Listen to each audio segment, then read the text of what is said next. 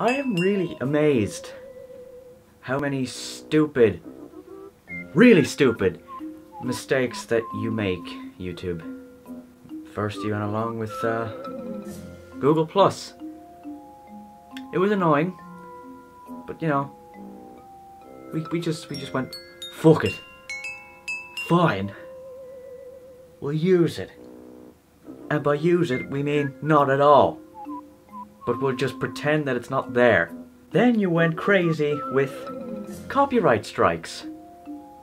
Here, there, everywhere, up the wazoo. But this time, no, people didn't just roll over and forget about it. Remember the hashtag, where's the fair use? That was fucking everywhere, wasn't it? But it was only then, after God only knows how many people were waving at you, sending off flares, that you decided, you know, maybe we should do something. Very slowly, you gained some of our trust back. But now you've gone and done this.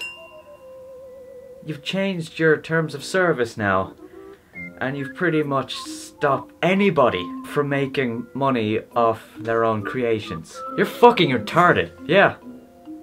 I said it, I don't care. Fuck, ass, tit, bitch, cunt, wanker, ass munch. Look, oh, I guess I can't make ad revenue off my video now that I said those bad words. Oh my god. Cover your ears, children. Cover your ears. I have committed an obscene crime. You're all gonna become vicious murderers now that I said the word cunt. I did it again. Shit. I don't know if you've like looked at the content that is on your website. You could click on any video that is on your website, and all of that bullshit there that you've put up that we cannot do is like 95% of your website. How'd that work out? So what, you just gave somebody, some idiot down there at YouTube the ideas. You just go on ahead and see what you can do. Just kind of being like, hey Frank. Yeah. What? We gotta update the terms of services this time. What are we gonna do? Michael, I couldn't give a cat's testicle what you do with the terms of services.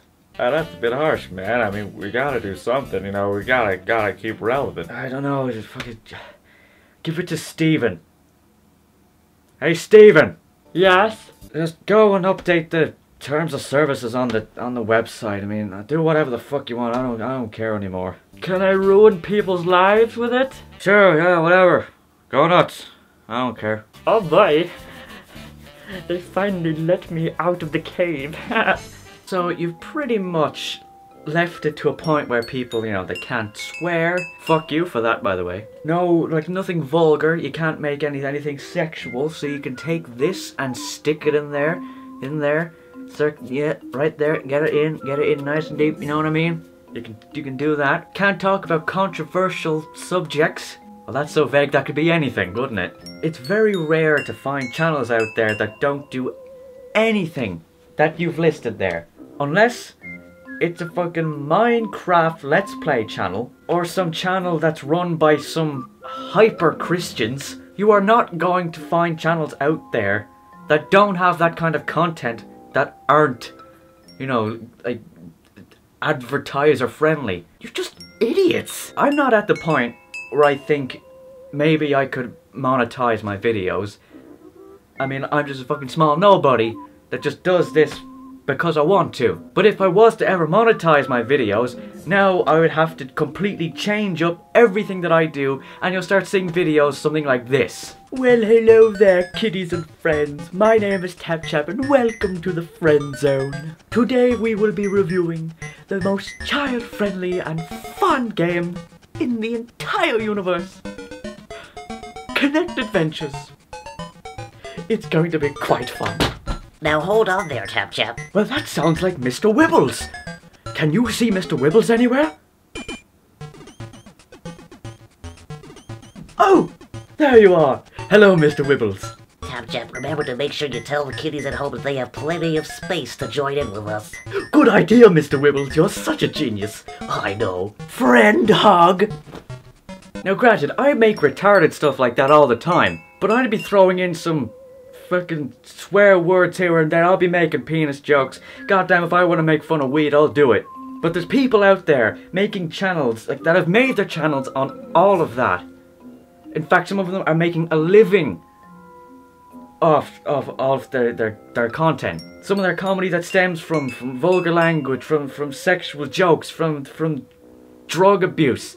I mean, for God's sake, every single thing you've listed there would bring down Filthy Frank. Look at any of Filthy Frank's videos, and at least one, like, it ranges from at least one thing to everything on the list.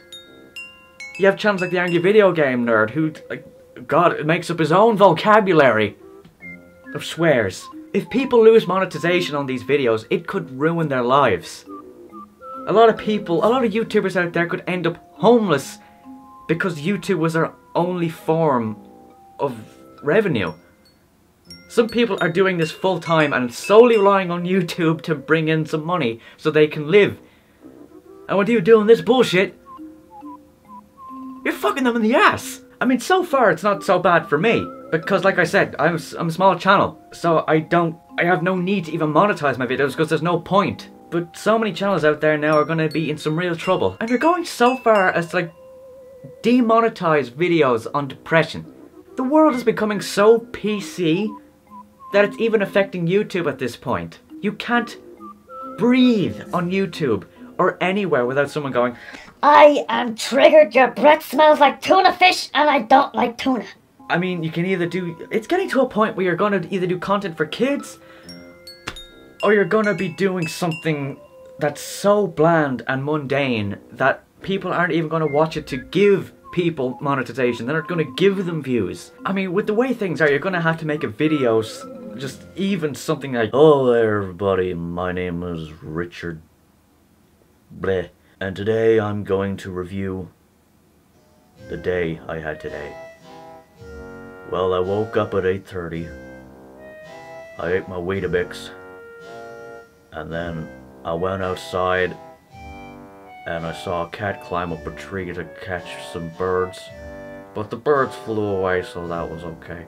So what I did was I got in my 1986 Honda something, and I went to the supermarket and I bought bread. And I thought, $1.87 for bread? That's ridiculous. So I said I'll get it anyway because I'm hungry and I want a sandwich.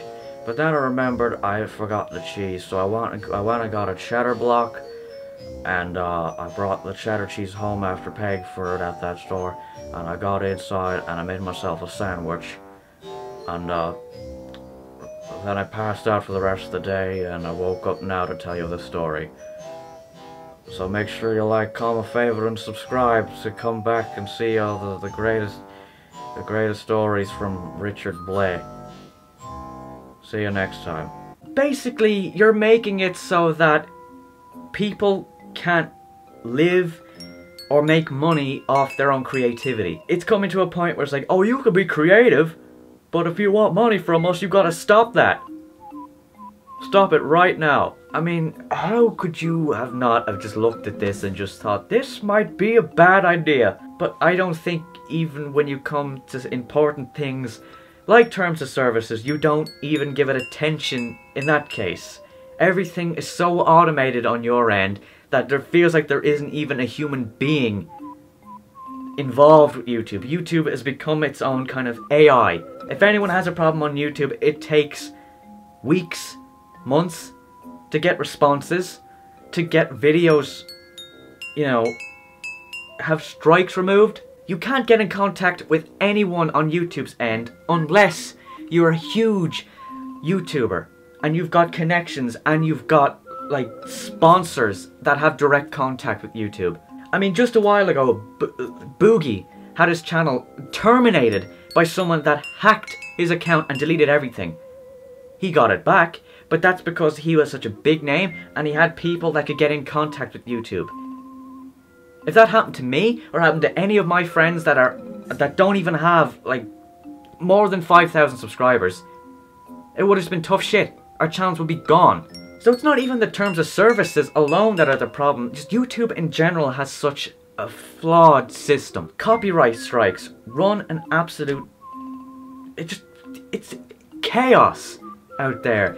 Anyone, even fucking trolls could go, Hey, I don't like this guy, but let's just pretend I made this video and then I can get him destroyed. You've got companies out there that just get a little bit butthurt because you don't agree with the process of how something was done. They get offended that you didn't like their film, so then they use the system to take your video down just because, like, that's a bad review. Not on my watch. Anyone, anywhere, from any part of the world can take your video down. And if it doesn't get taken down, they can opt in to start taking even half of the revenue you make. I know they have to make a compromise somewhere, because there could be a legitimate cause here. But a lot of the times, it's companies that you've never even heard of that just pop up from nowhere that's like, I can get me some of that money. I just gotta use the old-fashioned bullshit technique. like, what is your major malfunction? I know there are millions of channels out there and it's impossible to keep track of all of them, but we get the feeling that you only, like, it's favoritism. You protect these huge channels because they bring money in for you. But any of the channels that don't have much of a fan base, or have a fan base at all, they get completely pushed out to the side or thrown to the gutter because it's like, you're worthless. That's what this whole thing makes us all feel like.